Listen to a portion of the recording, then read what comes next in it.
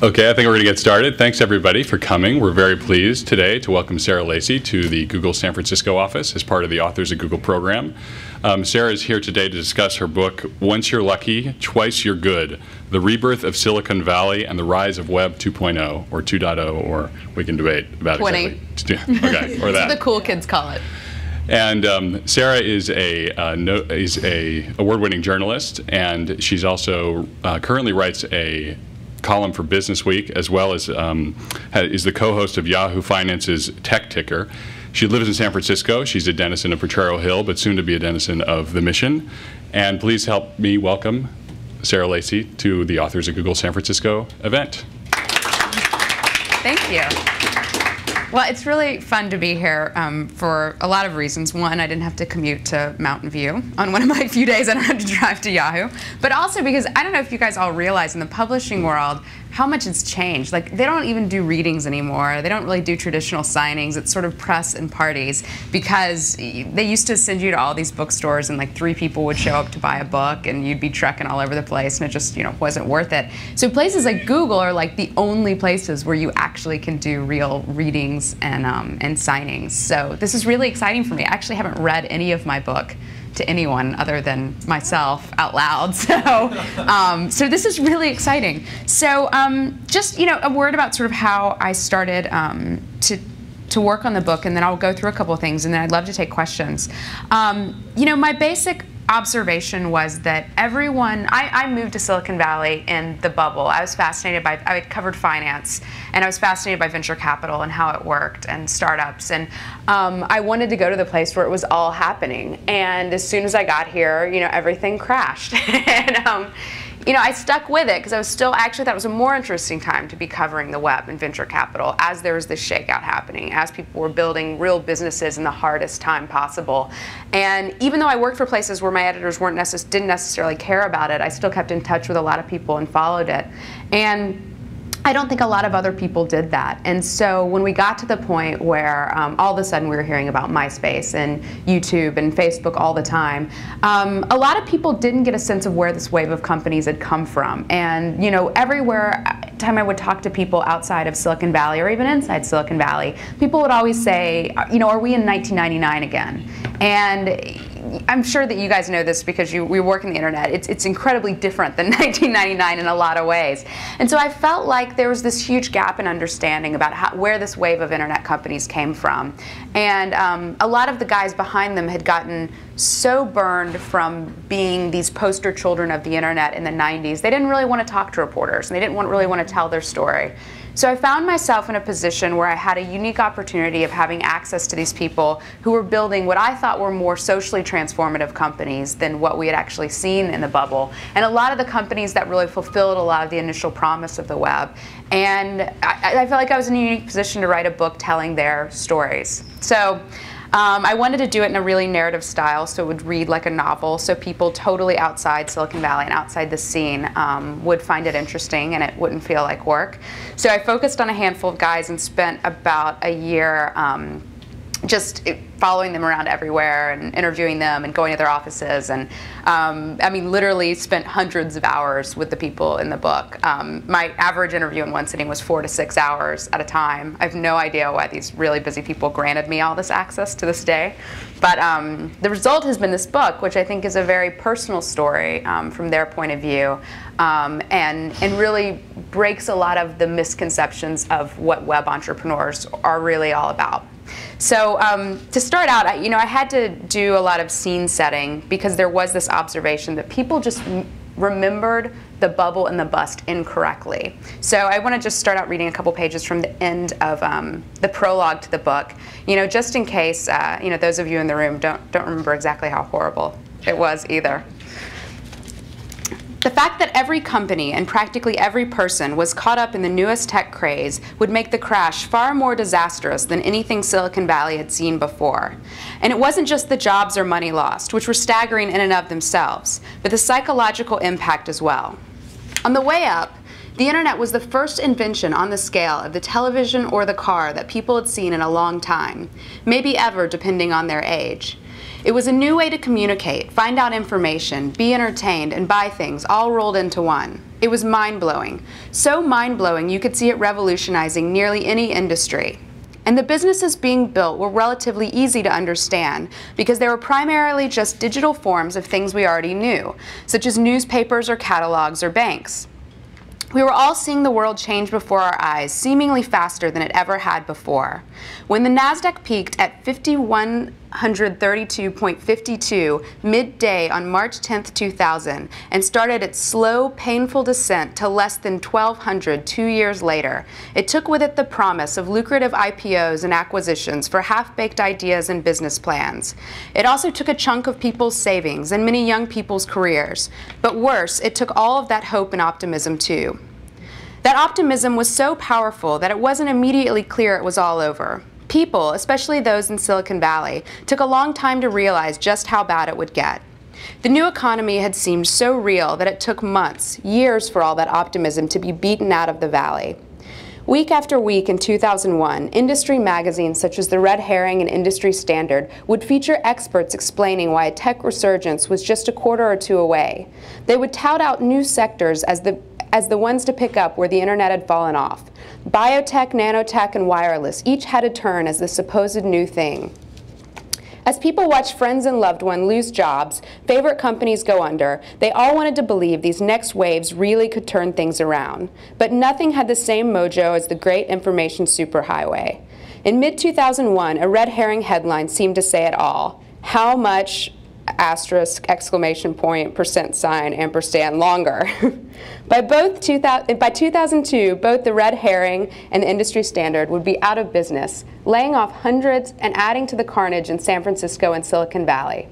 According to the economic group, the Bay Area Council, the Bay Area lost 450,000 jobs, the equivalent of the entire working population of San Francisco today.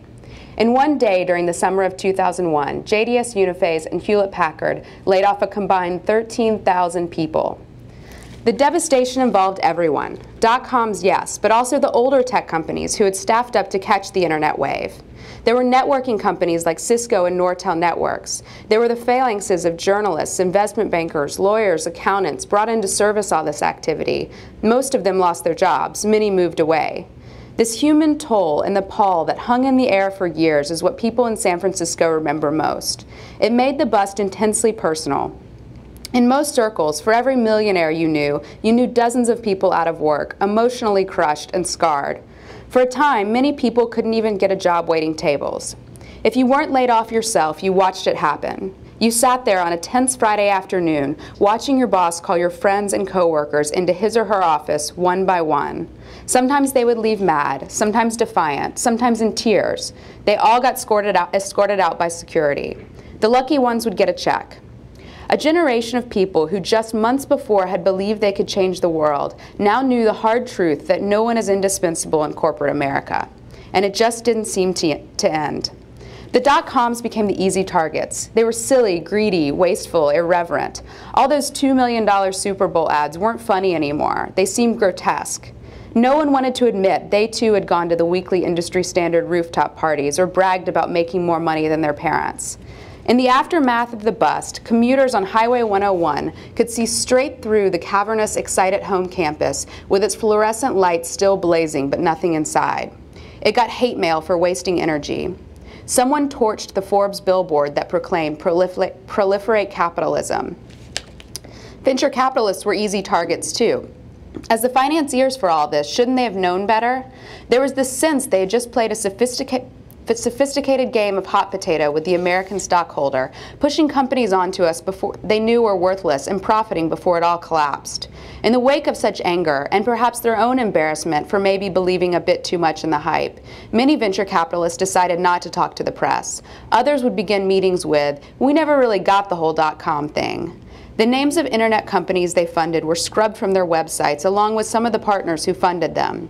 All the people who believed the hardest in the bubbles were the ones who piled on the most derision. Worse than the lost money and the lost jobs was the fact that they had believed, that they all had gotten duped. It was a scam and they bought it. There was no new economy, and all those naysayers they had thumbed their noses at now seemed to be right. The whole experience would have been a hell of a lot easier to swallow and recover from if so many people hadn't believed. Next time, they told themselves, next time they'd be wary. Is it any wonder, then, that Silicon Valley journalists, analysts, lawyers, and even venture capitalists start to have palpitations anytime a web company gets some hype? No one was in the mood to believe again, even 6 years later. In some ways, that's what changed the most in Silicon Valley in the years after the bust. A few crucial ingredients have kept the Valley at the center of tech innovation for 40 years. One is more venture capital than anywhere else. The second is a critical mass of smart people, thanks to the area's preponderance of large high-tech companies and universities. A third is an infrastructure of attorneys, accountants, and publicists skilled at the guerrilla tactics necessary for starting something from scratch. The fourth, and most impossible to replicate elsewhere, is the culture of risk-taking. That's the only one of the four that really went away after 2000. The Valley was still awash in cash and smart people. Everyone was just scared to use them. Or almost everyone. This is the story of the guys who weren't.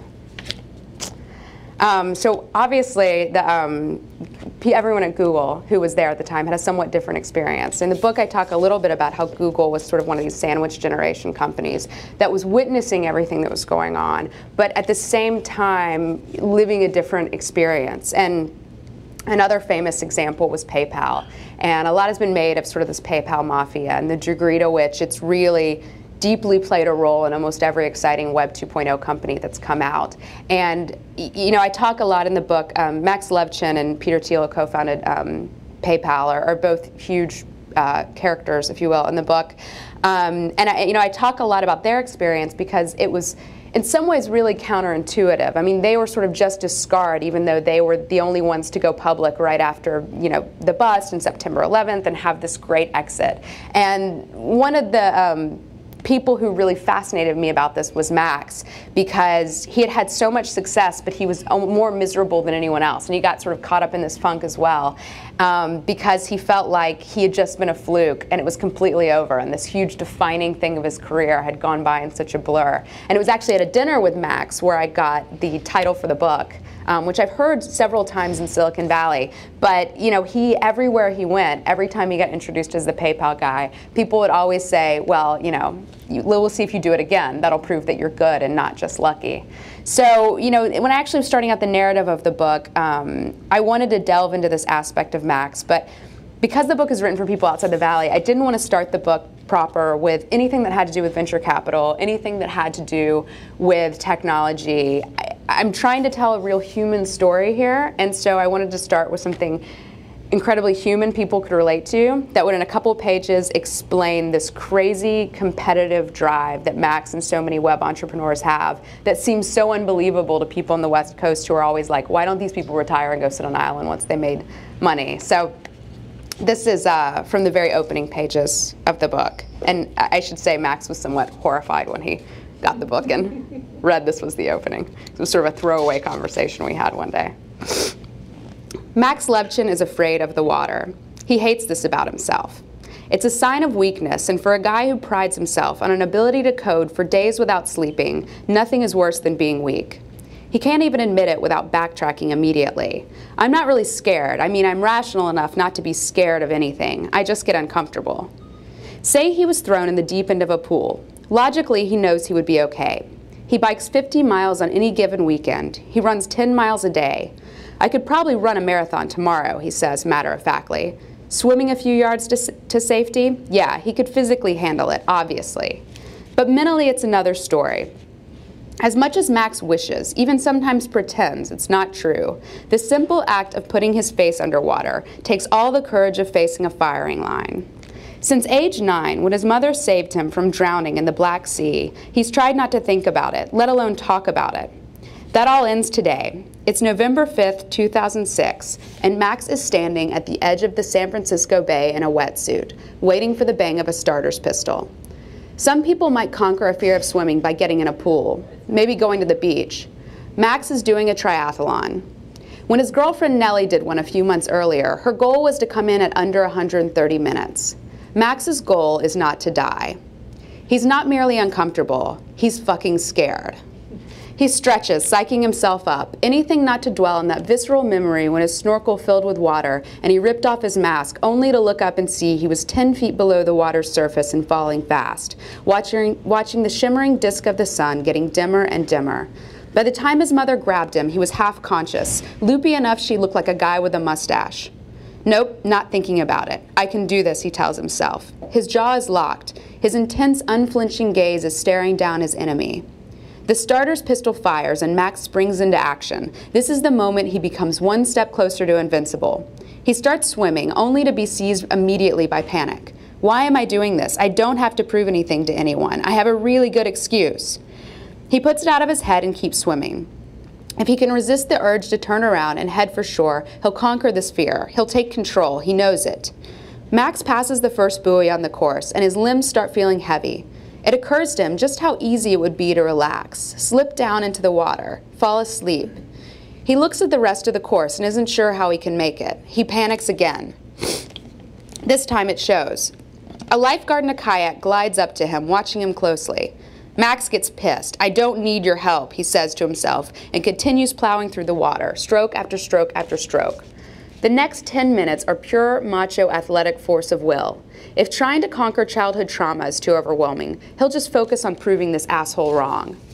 As Max rounds the last buoy, he suddenly realizes he's going to make it. He's swimming.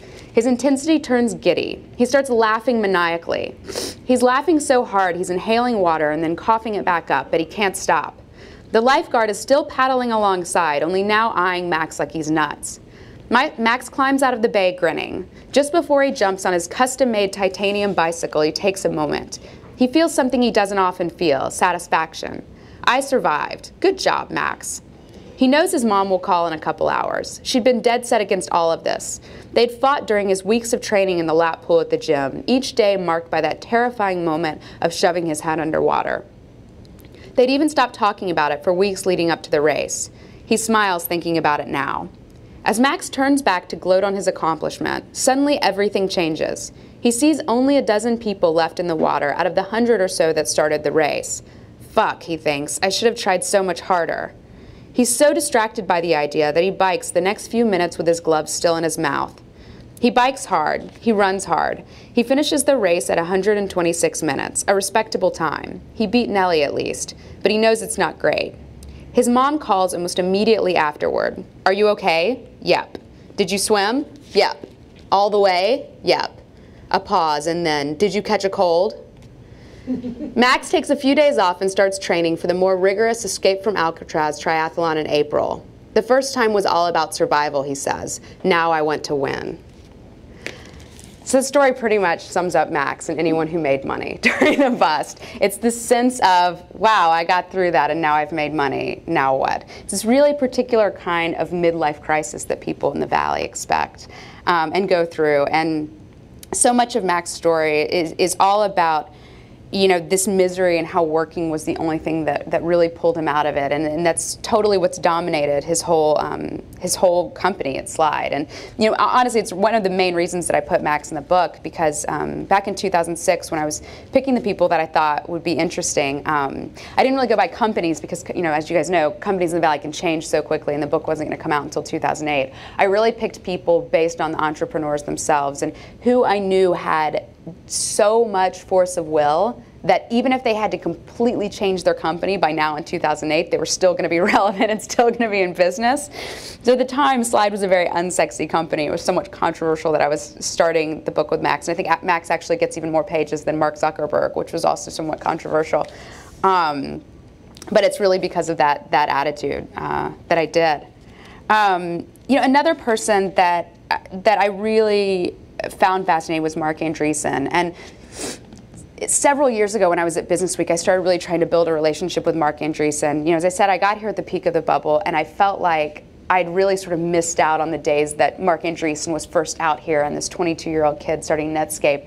And I was always fascinated with what it must have been like to be that guy who was that poster child for that huge thing that got created, where, I mean, people were engulfed in the excitement of Silicon Valley globally in a way they never had before. You know, to be the 22-year-old kid on the front of Time magazine, to be the face of the modern IPO, and, you know, that a Silicon Valley company could go public with no revenues or, you know, business model that, you know, has still changed so much of how the Valley operates, and then have so much hatred and derision just heaped down on you. I mean, I went back in BusinessWeek's archives and read all the stuff about Mark Andreessen when he was starting LoudCloud and when it went out and didn't have a good IPO, and just how angry everyone was at him and how vitriolic it was. And so when I met him, he actually, and I write about this in the book, has a triple encrypted shit list on his computer of everyone that screwed him over. And it's actually very short, which I was surprised because Mark's very thin-skinned. It only has about 10 people on it. 2 of the people on that list were from BusinessWeek. So it was really, really hard for me to even get a meeting with Mark, much less gain his trust. And it was, you know, 2 years. I think it started in like 2005 or so. It was like literally 2 years of Mark and I going to coffee at the Creamery and me asking him questions and him saying off the record and then answering it in a really terse statement and then just looking at me. Like there was no conversation to be had. And finally, by the time I was writing this book, we finally had gotten through all this, and I guess I had sort of proved, because he kept telling me all this great stuff that was off the record and I couldn't use, and I never would. And so I think he finally felt like I'd passed his test and he could trust me. So he agreed to be in the book. And there's a section, there's a long chapter that is mostly about him in the middle of the book called Return of the King. That's all about his journey through, you know, coming out to the Valley, doing Netscape. You know, literally starring in a Miller Lite commercial, which is so bizarre even to think about now. I mean, think about how huge Mark Zuckerberg is, and he's not in a Miller Lite commercial. I mean, Andreessen was just so this guy that everyone dreamed of being, who was young and had a smart idea.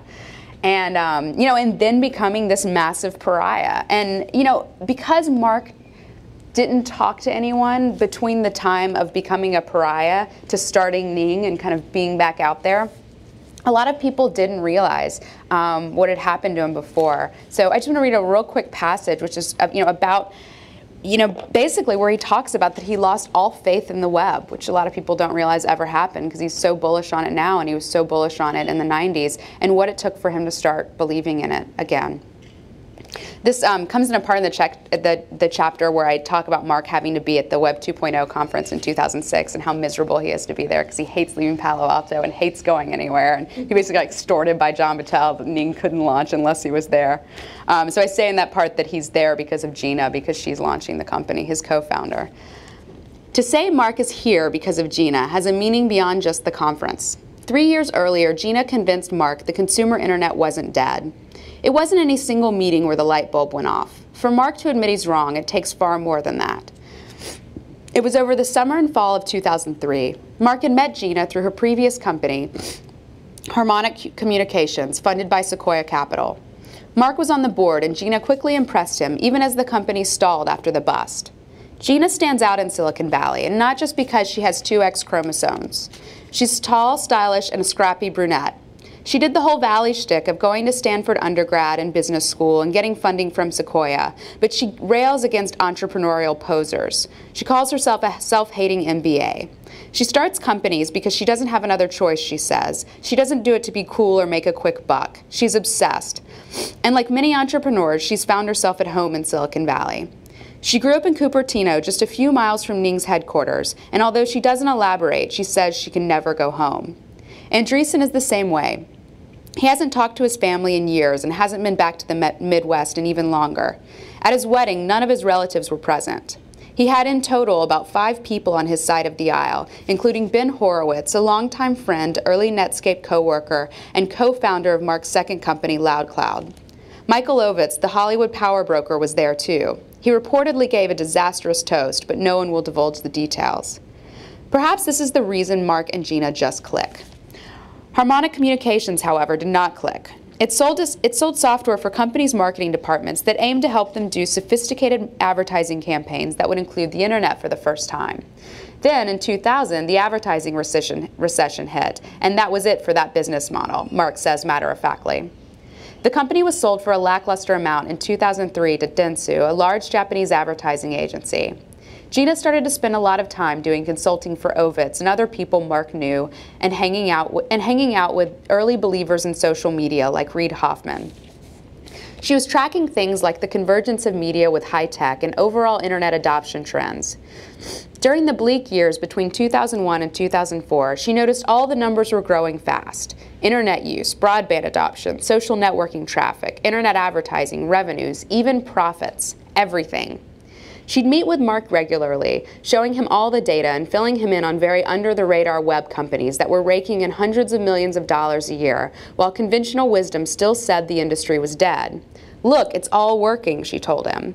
The more they talked, the more Mark started to think, she's right. She's absolutely right. His second thought, very few people realize this. This was a huge reversal for Mark. It took courage to believe again after living through the incredibly wild ride of '95 to 2001. Mark is brilliant. He taught himself his first programming language at age 9 from a library book, then got bored by computers until he first glimpsed the internet. But he's also highly emotional. He doesn't own any stocks of public companies, aside from his own companies, because he always buys high and sells low. Indeed, emotion caused him to sell many of his Netscape shares on the cheap. "I fall for it every time," he says. "My instincts are exactly wrong. I fall for the cover stories. I thought Enron was great. When everyone is pissed off or depressed, I'm the exact same way." So back in late 2000 and 2001, when the story of the day was the death of the internet, Mark bought it. "I was just totally convinced the consumer internet was over," he says. "It was tried and it failed. It's over. It's toast. I lived through the whole thing with Netscape, then AOL, then also with LoudCloud. There was just vast fear and loathing directed at the internet, and I was like, that's it." Mark says he was bummed. This is an understatement, given that Mark's entire fame, career, and wealth were all predicated on the power of the internet. Mark describes it in academic terms. "I made the classic mistake of extrapolating from short-term trends. It's basic human psychology to keep us from being eaten by lions. If I see a lion over the hill, I'm going to assume 5 minutes later the lion is still there, because that's the only way to survive. In this case, the lion wasn't still there." And then there's a lot of great stuff in this chapter about him building Ning and building LoudCloud and sort of redeeming himself and feeling like he can kind of leave the house again because he's proved everyone wrong who said he couldn't make it without Jim Clark and Jim Barksdale. And when you talk to Mark now, he's just incredibly bullish on everything. He'll tell you everything's going to grow. He'll tell you everything's great. He'll tell you, Ning is going to take over the world. And it's very hard for him to say one thing that he's worried about now. But I finally, sort of at the end of interviewing him, found one little thing. And it ends this chapter. 13 years after he first arrived in Silicon Valley, Mark hasn't changed at all in some ways. When he talks about his triple encrypted files, he beams like the kid from University of Illinois who co-created Mosaic and set the world on fire. He still frequents the same places, the Peninsula Fountain and Grill and Cuppa Cafe in downtown Palo Alto, and of course Hobie's. He eats at Hobie's so much they've discussed putting his much customized usual on the menu and naming it after him. He eats there so much, 2 Hobie's employees once fought over which one of them could nominate him for Customer of the Year. But it's also a very different Mark Andreessen than the one who moved to the Valley in '94. He may not like meeting people, but he can be charming when he does. He spends money on clothes. He's fit. He loves cheeseburgers, but also eats sushi, something he once vowed he would never try. He no longer has to prove anything to anyone. That said, when Ning becomes a success, he'll be happy to take one hell of a victory lap before all those who doubted he could make it without Clark and Barksdale. All those investments in other hot startups are just more fodder to prove why he's still Silicon Valley's golden geek. Some early evidence. While people have been calling Mark a has-been, his net worth has grown nearly 5-fold and is now worth north of $600 million. But in spite of Mark's confidence in the future, he's disturbed by one fact. Most of the fundamental breakthroughs in science, math, culture, music, or business came from people in their early 20s. He can't figure out why, but he's studied enough history to know there's some sort of correlation between young people and breakthroughs. He's also lived it.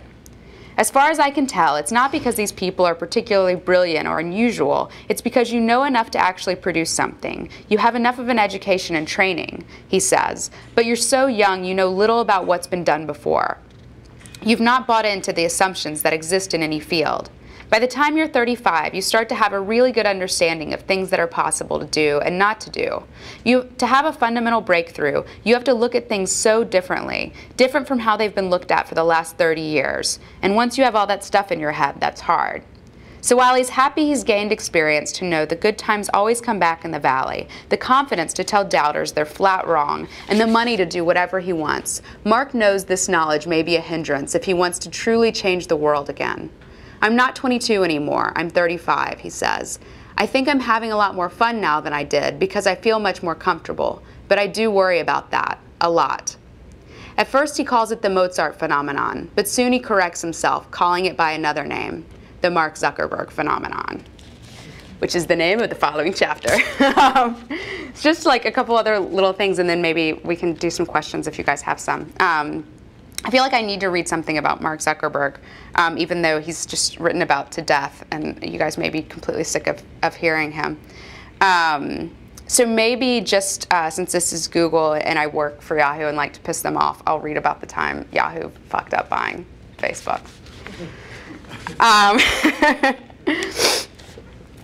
Because he's such an enigma and a hermit, people always get Zuck wrong. I have to call him Zuck. That was his fratty nickname when he was starting the company that everyone called him by. And interestingly, over the course of writing the book, he matured so much as a CEO that he really no longer goes by it, but I had too many marks in the book, so it stuck. Because he's such an enigma and a hermit, people always get Zuck wrong. He's called arrogant and unwilling to listen to others. Others say he's in it for the money. That concept doesn't make sense to him. If you're motivated by money, what do you do after you make it? As he told Rolling Stone in 2006, what people don't get is I've already turned down more money than I could ever spend. This is not an exaggeration. Zuck leads a Spartan lifestyle. He doesn't have an alarm clock or much furniture, and only recently got high-speed internet in his Palo Alto rental. He was so sick one day he couldn't make it into work, and the dial-up connection drove him insane. And as the owner of approximately a third of Facebook, Zuck has already turned down hundreds of millions of dollars. A pivotal moment was June 2006, when Yahoo offered to buy Facebook for $1 billion. $1 billion. At the time, this seemed exorbitant for what most people thought of as just a college social networking site. Yahoo needed something radical. It had weathered the bust and was one of the largest .com survivors, but Google was killing Yahoo in the most lucrative form of online advertising, paid search ads. While Google's stock soared past $400 a share, Yahoo was in Wall Street's doghouse. There was pressure on the company to do something big, and acquiring Facebook was as big as it got. As a founder, Mark is an odd combination of heart and mind. He navigates product strategy from his gut, but he navigates business strategy via a highly analytical measurement of users' growth, engagement, and other stats. Both argued against the deal. His gut was telling him he wasn't finished creating the site, his ultimate vision. His analytical mind was telling him $1 billion was simply not enough. He saw how many people were using the site, how obsessively they were using it. He knew the company was worth more.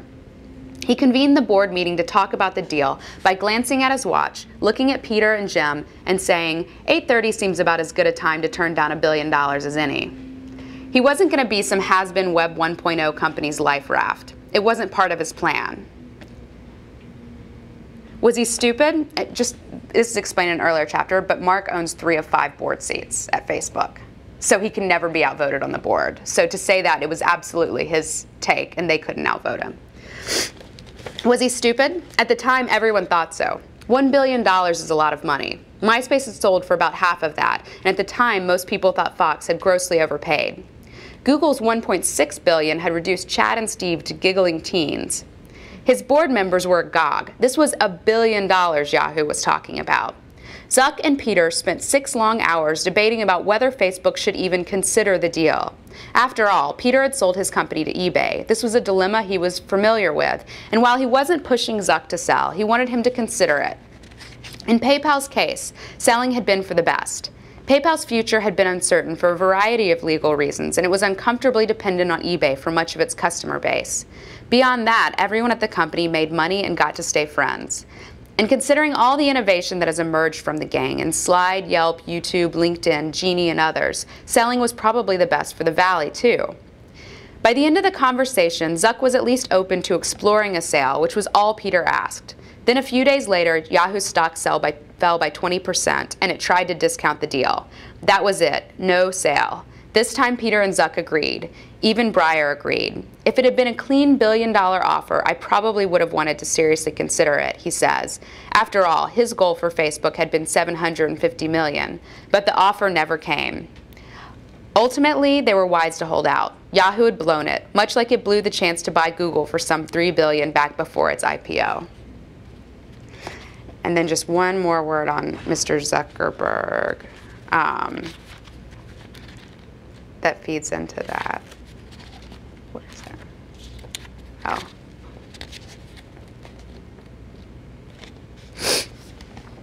Peter, I keep referring to as Peter Thiel, by the way. Peter Thiel has always had one central piece of advice for Zuck. Typically, only one or two elements truly matter when you're the CEO. The trick is finding out what those elements are. To Zuck, it's clear that one of them is not selling Facebook on the cheap. I fuck up all the time, he says. I fuck up all day long. But as long as I don't fuck up the big things, it's okay. Let's say Facebook could be worth $20 billion one day. If I had sold Facebook for $1 billion, I would have eroded a lot of value. That'd be a pretty big fuck up. Zuck even told Peter he shouldn't have sold PayPal. It's going to do $2 billion in revenue this year, and he sold it for $1.5 billion. This may be the most important reason for Zuck to run Facebook, for his own good, for the company's good, for his investors' good, and the good of Silicon Valley. He won't sell. Is it because he's cocky enough to believe Facebook can't possibly stumble, naive enough to think markets and external forces can't be controlled, ego-driven enough to think he can build the next Google, or is it just doing something so useful, so cool that anything else would pale in comparison? It's likely a combination of all of them. It's the same ludicrous cocktail of ambition, delusion, and emotion that's resulted in most of the giants of the high-tech world, not to mention the technology that runs our everyday lives. The giants of Silicon Valley all had a chance to sell out at some point for what seemed a huge amount of money, an amount that would be stupid to turn down, but they turned it down anyway. Every decade, a handful of truly great companies come out of the valley. If people did the rational thing, taking the money, that wouldn't happen. Someone has to believe. Someone has to say no. Maybe that's the key to the so-called Mark Zuckerberg phenomenon. Why so many of the largest Silicon Valley companies come from young guys in their 20s. They haven't learned yet that when someone offers you $1 billion, you should probably say yes. So I think I'll stop there and see if anyone has any questions. As you can see, it's just sort of ties everyone's stories and a narrative that just takes you through what everyone's done. And there's a couple of chapters about how sort of fundamentally the venture capital markets have changed and the ad markets have changed and the role that Google has played in that. But mostly it's a story about the people. So any questions? And if you do have questions, if you could please use the mic. Do you want me to read more? I'm going to read more if you don't ask me questions. So of the people that you do speak about, because Slide and Ning are still open questions in many ways, who hasn't been lucky? Who has had duplicative success that justifies and reinforces their... Well, the quest is about these people's role to be lucky. So, the only person in the book who you can say that about is Mark Andreessen, because over the course of writing the book, he sold Opsware for $1.6 billion to HP. So he had Netscape and then Opsware. And, by making it, I draw the sort of arbitrary $1 billion line. Because that's what most of these guys aim for, is building something that's worth at least $1 billion. So, a lot of it, remains to be seen. On paper, Slide is worth more than $500 million. So on paper, Max is half the way to, or a third of the way to beating PayPal, half the way to doing a second one. On paper, Ning, I think its last round was about $500 million. So, Mark is the third of the way there, which the only other person I know who's done that in the Valley is Jim Clark, so that would have a lot of meaning for him. And a lot of the other guys were, Mark Zuckerberg is obviously a little bit of an outlier since this is his first time, which is why he sort of comes into the book later. Despite him being, one of the more buzzed about people in the Valley. But Mark is still really emblematic of this wave of companies because he early up tied up with Peter and with Sean Parker, who related to him so much of the scars that they had from the bubble that Facebook was almost structured like it was a second time around company. The fact that there's 3 people on the board and Mark has 3 seats, the fact that he was managed to retain 30% of the company, he sort of inherited a lot of those learnings. But it's hard to do it twice. There's I think you can count on 2 hands the people who've done it. So it's still in progress. I'm happy to say that everyone I focused on in the book, though, is still in business and is still grown and still kicking. So hopefully they'll prove me right, and that'll just be an opportunity to sell more books.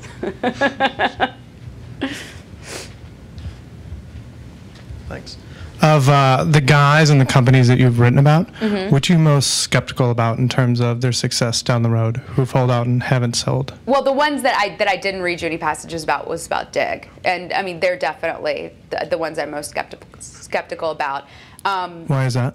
Well, a part of it is the way that they structured their company. You know, while Max is an example of someone who had a lot of great success and had this pressure to do it again, but had all this sort of money and opportunity and wind at his back, Jay Adelson, who co-founded Dig with Kevin, was incredibly burned by Equinix. And there's a chapter in the book called Fuck the Sweater Vest that's about Jay and his experience at Equinix and why he got so burned and so upset. And he left Silicon Valley and said he would never come back, and you know is more sort of the everyman of what happened to people. And he did, because he's an entrepreneur and he has this constant tug of war in his heart between wanting to start new things and not wanting to set himself up for heartbreak again. I mean, he lost $60 million that he made. He hired the CEO who ousted him and took back control of the company. I mean, it was just sort of one indignity after another. He actually got an early form of arthritis that's really painful, and he was on bed rest for a year because it was so stressful and upsetting.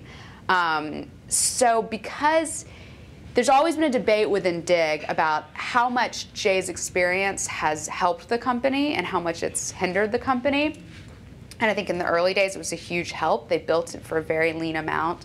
You know, they were also able to hold on to a huge amount of control, a huge amount of ownership. But they also never built an outside sales force. They were very hesitant at hiring. They were hesitant to really being aggressive, just taking over, you know, doubling down whenever they had success. And, you know, I think that they've pretty much managed the company for sale. I mean, neither one of those guys have this dream or ambition of taking that company public. So while I think that, you know, they're the most likely to sell in the book and they'll probably have the smallest exit of everyone I wrote about, I don't necessarily think it's because of their idea or their ability. It's because they've been their own worst enemies. Thank you. Thank you. And they are still speaking to me, or at least Jay is. Thanks for coming to speak to us about your book. I had heard that some of the PayPal folks were regretting having sold to eBay at the price they did. You mentioned that in one of your last readings. So on the one hand, you know, maybe the company would be worth a lot more, notwithstanding eBay resources. But on the other hand, it gave them kind of time and some money and a forcing function to be creative and do things new. Do you think the desire for them to maybe prove that they're good and not lucky is the common thread among some of the PayPal alums? And can you speak to that at all in your dealings with them? Yeah, absolutely. I mean, I think that's the big thing with the PayPal guys. I mean, you know, I talked about a little bit in the part that I read from the prologue that, you know, in my mind, what the Valley really lost was this sense of optimism. And I think that, you know, I probably put Google in this category as well, but I think the PayPal people, because of their timing of going public when they did, were really one of the only groups that were in the middle of the crash, but it wasn't affecting them. And like, there's this whole long part in the book, and there's actually some pictures in the middle of the book of PayPal's IPO party, and how weird and anachronistic that was. I mean, it was sort of this typical crazy IPO party where they're like doing keg stands, and they're hitting at a like $sign piñata and watching the ticker go up, and it's everyone around them is getting laid off and out of work, and it's almost like they can't leave and even talk about it. And so they got to learn a lot of lessons from the bust, and that everything could vanish immediately. But they also really had the sense that if you work really, really hard, you can still build a great web company. So they were some of the earliest guys. They were some of the only guys in the book that really set out to build businesses when they started their next ventures. And it wasn't just something like Dig or Facebook or LiveJournal or 6 Apart, where it was just sort of people wanting to start something because they wanted that property to exist and then had to grapple with it becoming a business and whether or not they wanted to run it. All the PayPal guys really had a mission to start a business, and they're some of the only ones that want to take a company public, want to prove they can do it. You know, when it comes to like the Yelp guys, I think, you know, they want to prove they can do it with, you know, they could do what Max and Peter did. When it comes to Max, he needs to prove it again. Peter and Max are in a race to see who can become a billionaire fastest, and probably Peter's going to win, given his stake in Facebook alone. But that's, yeah, I mean, they feel like there's so many people who are so mad at them for being the company that didn't crater that everyone's told them they were lucky over and over again, almost more than any other company. So I think that's a huge thing. Did you have a question? You know, I was just wondering about. Oh wait, you're supposed to raise the microphone. Yeah, I don't know if you flip. Oh, sorry. I don't know if you flip back and looked at some of the earlier entrepreneurs, because you know it used to be there was Scott McNealy and Larry Ellison, Right. and you know most of the rest of those guys we could name. You know, the Hewlett and Packard, those guys have all retired. But you think about Larry Ellison and somebody like him who's held on to his company so long, where most everybody's gotten thrown out. I mean, Steve Jobs got thrown out and is back. Larry's the only one. He's the only one left. I think Scott is actually, his company isn't doing, although I'm not even sure if he's still CEO. Didn't he step down? He's not CEO, He's just, is he still on the board? I don't know if he's still Yeah, so it's pretty much Larry, right? Jeff Bezos is the only other one, but he hasn't done it as long as Larry, or he had to go through quite, but yeah, Larry's pretty much the only one.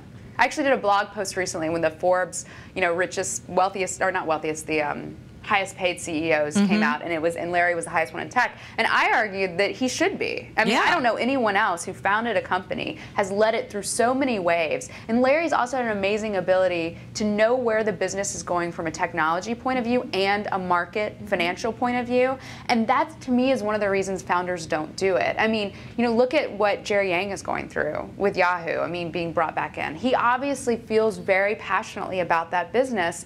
And I was at D last week, and he was asked why he's the guy to lead Yahoo. And everyone thought it was a completely rational question. If you think about it, that's kind of a crazy question. I mean, Jerry Yang built what is the biggest internet property. Who else would be qualified to run it if not him? But here we are in a situation where we're all asking the question, is he the guy to run it? Simply because that visionary aspect, that consumer aspect, that advertising aspect, that Wall Street aspect, those are all really, really hard things for one guy to have. And I think it's fragmenting even more in this generation of web guys. Another guy I spent a lot of time talking about is Evan Williams, who started Blogger and Twitter. And both Evan and Kevin Rose are, to me, sort of the prototypical Web 2.0 entrepreneur, in that they have no interest to take a company public, ever.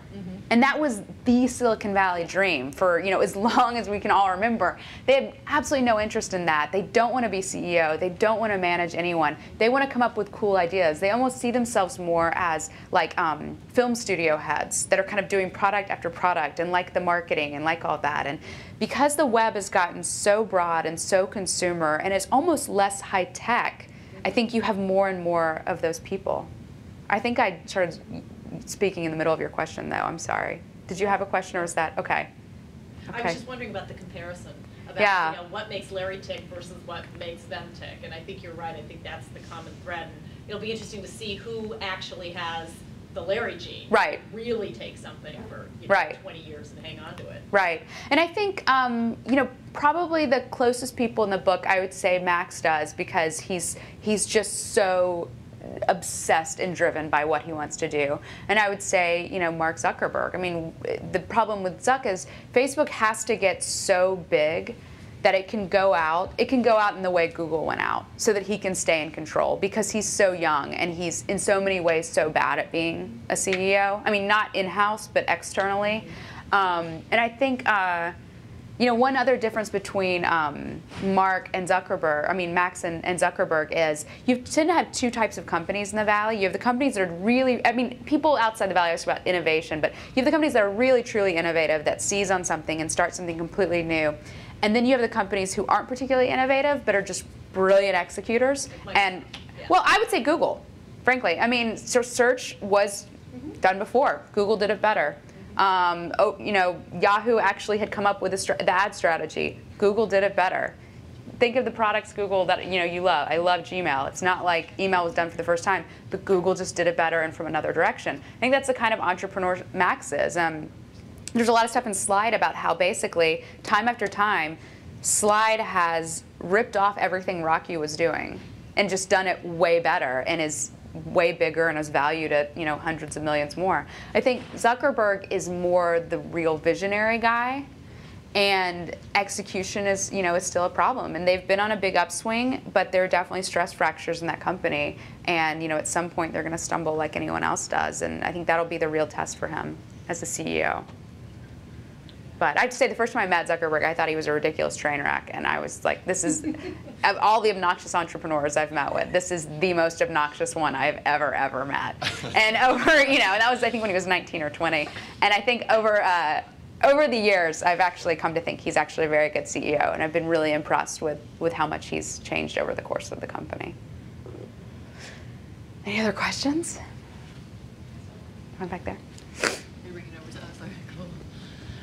Thanks. You had some really flattering things to say about Google. I'm curious to think what we should be paranoid about. What do you think the weaknesses of the company are? Well, I think the biggest thing with Google, and I think this can't be overstated, is the degree to which you have one really great revenue stream and not a second one. And if you look over time at when I was covering software at BusinessWeek, there were all these kind of walking dead mid-sized software companies like BEA or Novell, or all these companies that were once so great and seemed like no one would ever beat them, and they missed getting that second big thing, and by the time they realized it, it was too late. And I think that Google's management is I'm sure smart enough that they're working on that. Obviously the acquisition of YouTube was a key moment that Google isn't just really cocky, because they accepted that Google Video, was not going to overtake YouTube, and moved fast to get it, which is obviously something Yahoo could not do with Facebook, an example. But, it's Peter Thiel points out something interesting in the book, that for every internet company that's been the publicly held darling of the world, it's never stayed that way for more than 4 years. Whether it was Netscape, whether it was Yahoo, whether it was eBay. And now it's Google. And guess what? We're about approaching 4 years. So Peter's estimation is Google's run is about over. And I think you could find a lot of things to say maybe that's true. And it's not that the company's going to just go away and crater. It's that when you're a publicly held company, people just get addicted to what I call like Barbie doll metrics. Like, people say if Barbie was a real woman, she couldn't stand up or walk. I think the things that Wall Street wants to see Google continuing to do year after year after year after even getting bigger are not possible, And so there's inevitably a point where it's going to start turning the other way. And Peter's other point of why this happens in 4-year cycles is that by that time, so many people have vested and left. And if you consider the engineering talent and the people to be the only real fixed asset of an internet company, once those people are gone, you're never going to get the same quality of people. And it's just going to be a downward slide from there on out.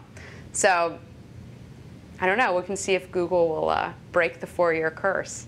And I'll be first to give Google credit if they do it. But I don't know. I'm not allowed to hold any stocks in tech companies since I cover all of them. But if I had stock in Google, I would have started selling it late last year. Is that offensive enough? Did I so on that note, my positive words about Google? Are there any other questions? I think we've almost reached time. We have time for one more. I'm just going to ask one more. Sure. I think I have the timing right. Did you Twitter about how you were nervous about this coming to this reading today? Yeah, I did. Okay, I was just curious about what you thought might happen, and did we live up to it? Oh, no, I think it was just that I've lived with the book so long, and this is like my first real reading, and it's like I don't know what people want to hear about. I was telling Nick that it's almost easier to do press and readings and talk about the book to people totally outside Silicon Valley, because that's not that people in the Valley can't read it and enjoy it, but it's really written for people who just have absolutely no idea how any of this stuff works. Because I think it's a book that anticipates a lot of questions people feel are dumb questions and explains it. So I've done so much national press that I've gotten in that mode of really talking to people who don't know anything about anything. That then coming to Google, which is obviously an incredibly sophisticated company, it's like I don't want to bore people. I didn't know it passed its weeks. I didn't want to bore people, or I didn't want to whatever. Also, funny anecdote, when we were working on the book, I was talking to Dick Costello, who sold FeedBurner to Google, and he was like, "Oh, you've got to come do a reading at Google. It'd be so great. I'll call some people. I'll make it happen." And he came back to me and said, "Oh, they have no interest in you because they think they know everything about Web 2.0." And I was like, "Really?" So I guess probably that was in the back of my mind as well. Also, I have a horrendous cold, so I was hoping I could get through without coughing. Thank you. I think we've reached time, and thanks very much for coming. And I think you're going to be able to stay for a little while to sign some books. Yeah. Great. Thanks, everyone. Thanks, everyone.